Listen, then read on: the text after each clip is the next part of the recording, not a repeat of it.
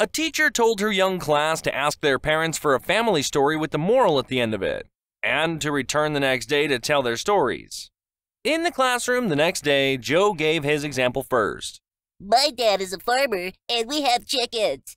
One day, we were taking lots of eggs to the market in a basket on the front seat of the truck when we hit a bump in the road.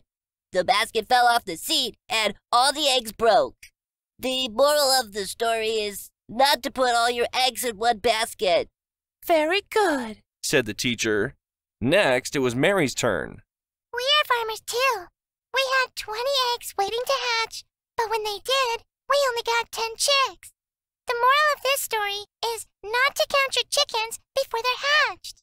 Very good, said the teacher again, very pleased with the response so far.